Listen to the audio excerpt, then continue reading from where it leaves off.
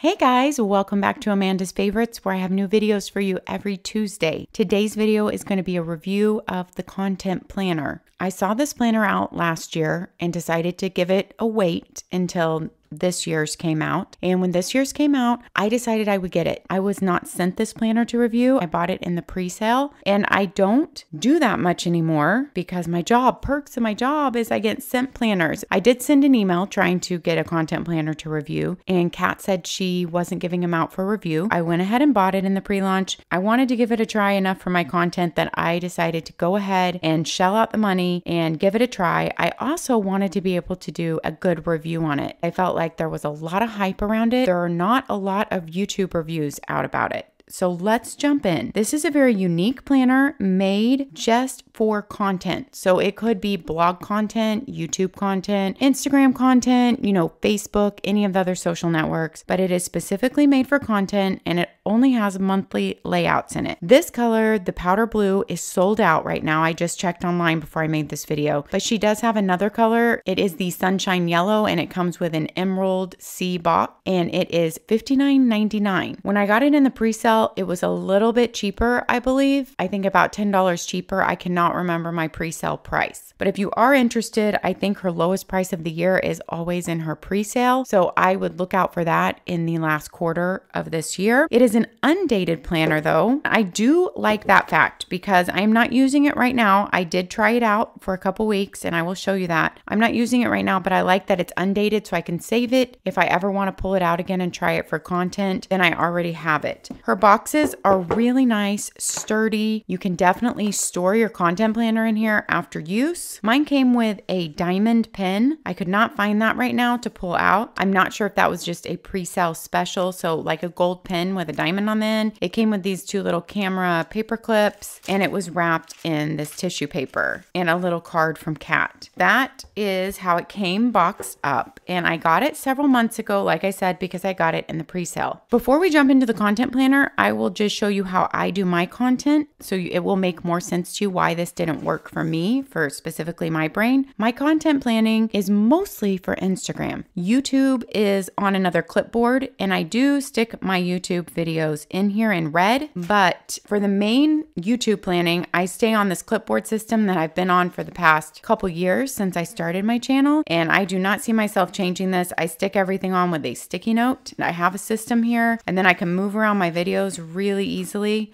So it is just blank monthly calendars, and this clipboard sits on an easel on my office desk, and ideas and blank stickies go back here. This has worked for me for years, and I'm not changing my YouTube system. My YouTube videos go in here just so I can know what's going on for posting. This layout works really well for me for content planning. I have used this layout for a couple years where you have a week on one side horizontal and then list room. I've used the Hobonichi weeks. I used it for several months. Probably like close to 6 months, I think. But it became a bit small for me, and I used a golden coil layout that was like this too, but that was a bit big for me. So it's kind of like the Goldilocks syndrome. And also I wanted something without a coil in the middle so this could sit up on an easel on my desk also. I always need it out and open, and if it's on an easel, I can just at a glance every day see what's going on. I just put what I need to film that week or take pictures of. I put what I've already done, film or pictures of, so it can go up on Instagram. And then as the week goes on, I kind of put into the week where I think things are going to go on what day, but they don't always go up that day, and then I end up moving them around. I don't ever post on Sundays, so it's kind of nice that Sunday's at the bottom and grayed out because I don't use that box at all. Here's how kind of my past few weeks of planning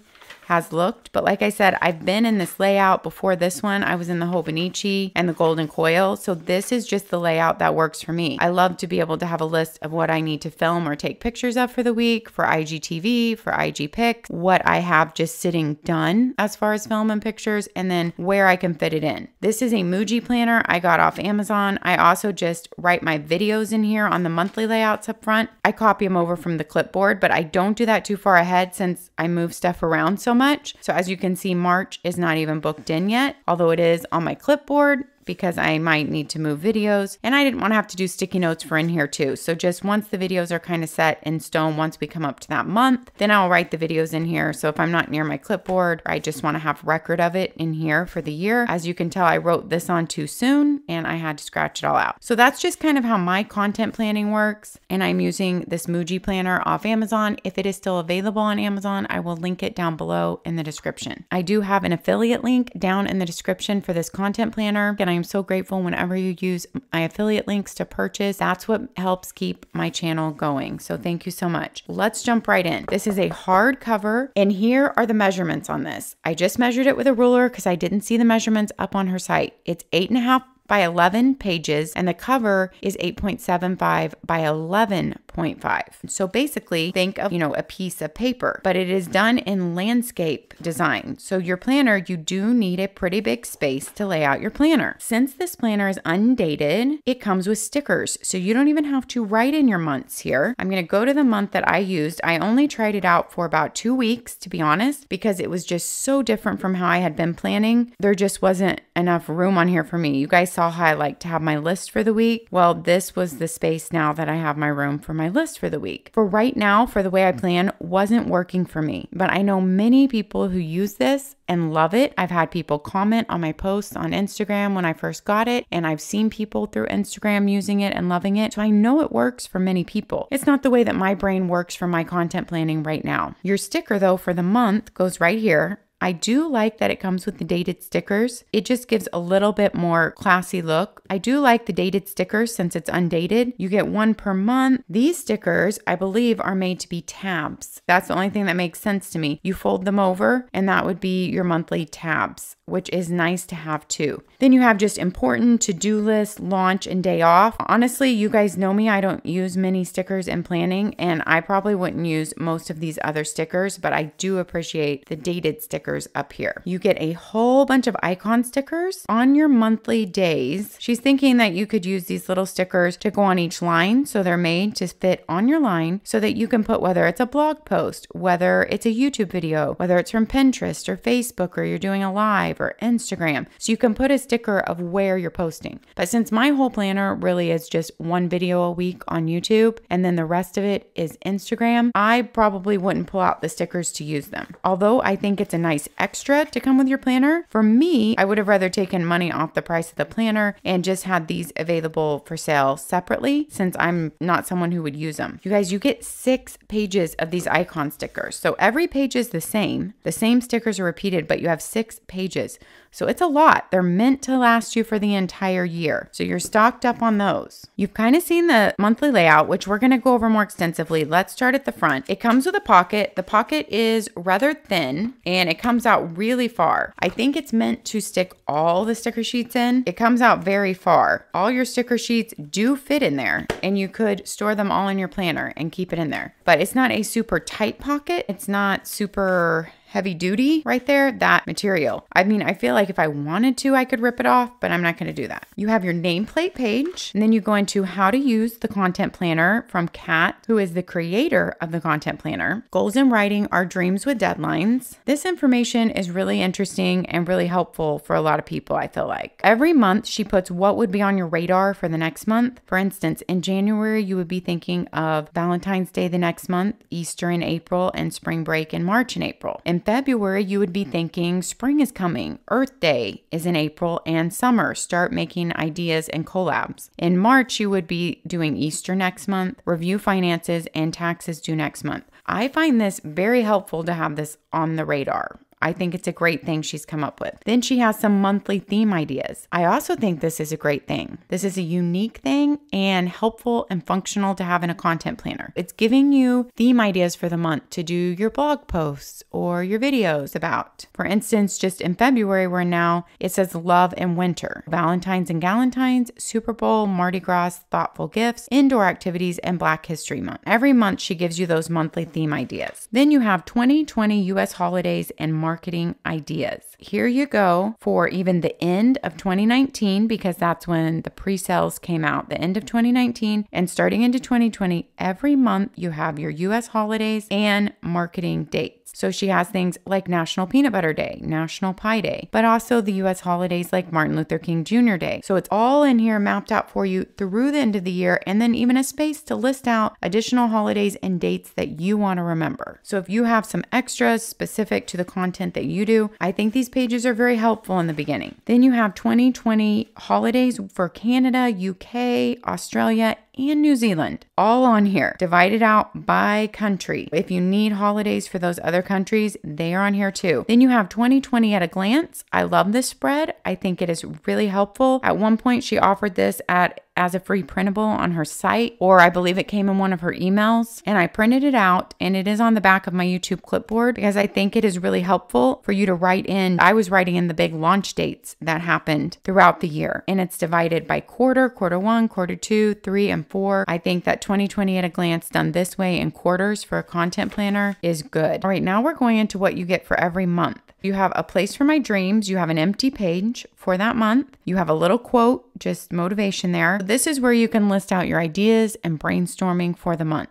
This is like your monthly list. You can use it however you wish to. It could be like post ideas, or it could just be lists of things you need to do for whatever you're running, if you're running a blog or a YouTube channel. So you have list room, you have a big blank space for more lists or mind mapping, whatever creative you want to use that for. Then you have a place for 4 monthly goals, something that's on your radar that month, hashtags that you want to use that month, hit list, and collabs for that month. And then she gives you tasks and tips down here every month. It's different. It says this month, create a new hashtag group, gather together small to medium-sized hashtags, 20,000 to 400,000 posts that are all related to your brand or services, group together 30 hashtags and put them into a notes on your phone, ready to copy and paste into Instagram. I think those are helpful to give you like a task to do every month to help you up your game. And yes, I keep my hashtags all grouped by company on my phone under notes. It's stored in the iCloud, so I can type it in on my computer also, but I can access it from my phone. Keeping your hashtags in notes is a great idea. Here is the 1 month that I used a little bit. It is a mess because I didn't really know how I was going to use it. I started with a friction pen, which I don't normally use, but I thought if I have this limited space for every day, then I'm not going to be able to mark things out and I'm going to need to erase. So I started by using a friction pen. I wasn't really sure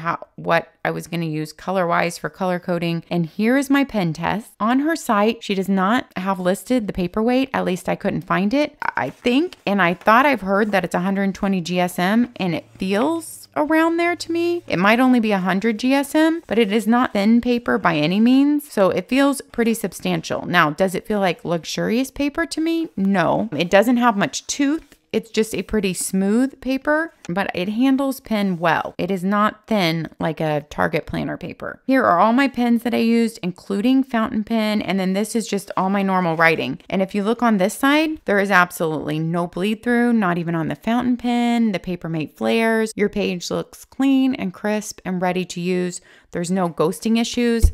That leads me to think this is more probably 120 GSM. As I used it, I was just kind of putting my ideas for the week here. And then of course I would put what I plan to do on Instagram for the day there. Another one of the problems I had, just besides being too small for the day, you guys saw how I used my weekly. It's just completely different from kind of how I've been doing it for years. But I do like a lot about this planner. That's why I'm glad it's undated. You never know when I might want to pick it up again and give it a try down the road. My biggest conundrum is probably that it has this landscape big format, and I can't leave it completely open even on the cabinet behind my desk because I just don't have the room to spare for this big of a space. So I can't leave it completely open and see my whole month at once. So I'm like, okay, that's okay. I can just look at the part of the week that I'm on, but even just the part of the week I'm on, I mean, it's bigger than a 7x9 planner. You have to be okay with having an 8.5 by 11 space to be able to lay this on and only seeing half your month at once. And when you want to work on your whole month, you need to have it open big to see your whole month. That was an issue for me. I do love how it has a small coil, how it is a small, lightweight planner, and I do love all those pages in the front. I find them very helpful. I also love just having this place to plan your month and monthly goals and what's on your radar. I think this page is very helpful. Then you have a My Business Growth section here, which I also think is very helpful. I actually really like this section. I don't need all the boxes in it. I keep track of this stuff in a Leuchtturm notebook I have since I started my channel. I think it's nice to see it right here with your month. month. It has an Instagram, a Pinterest, a YouTube, a Facebook, a money. I'm guessing that it's your total for the month, and an email for email subscribers, I'm guessing, for to start your month, your numbers, end your month, your numbers, and did you gain or lose there. This month's theme, this month I will, and this month I won't. And then you have your weekly goals. So a box for each week. And at the end of each week, my wins. So a little bit smaller box. I love that at the end of the week, you're thinking about your wins. It is a Monday start for your week. Now, even though it came with a lot of dating stickers, it did not come with stickers to date your month. So you do have to date your month in here. But let's look into a blank month here just so you can see how it looks without my handwriting all over it. One thing is, I don't mind that being grayed out lines here. I mean, I kind of like the separation. I definitely like lines to write on for sure. But I would just want it to be a much, much lighter gray just for my eyes personally. And I would like this to be a little bit lighter too. That's just me personally. Since I use this planner and this is something that I've considered using, I might want to pick up again in the future. These are just my personal preferences.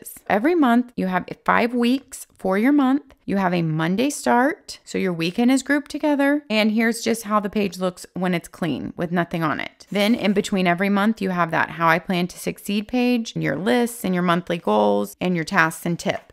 And that's how this flows for, you have actually 15 months. This is a 15-month planner, not just 12 months. Because when she releases about pre-sale time, I think that was in October, she wanted to give you some extra months. So if you want to start it at the end of the year when it first releases, that you don't have to wait until that next year. You get a 15-month undated planner here. When you get to the end, you have some graph grid pages. My plan to take over the world. I like that. And I like the cursive there. I like her fonts. Her cursive fonts throughout here are really nice. You have 4 graph grid pages. And this one says, let my imagination run wild. Then that's the end. That is end of your content planner. There's no pocket at the back. Your pocket is at the front. Of course, you could stick in like an ERIN CONDREN pocket back here if you wanted one. It has the gold corners to protect your corners. It's a beautiful book. Oh, and the back. I do like the back. Plan it, post it, profit. That's her company like motto. I think she's done a beautiful job on the cover and on the box, on all the packaging. It certainly is beautiful. I would love to hear your thoughts down below on this content planner. I would love to hear if you've tried it, if you want to try it, if you do content planning and you use a different planner or just a notebook. I would love to hear what you use and how you do your content planning. Please chime in down below in the comments. We can all learn from each other. Thanks for watching, guys.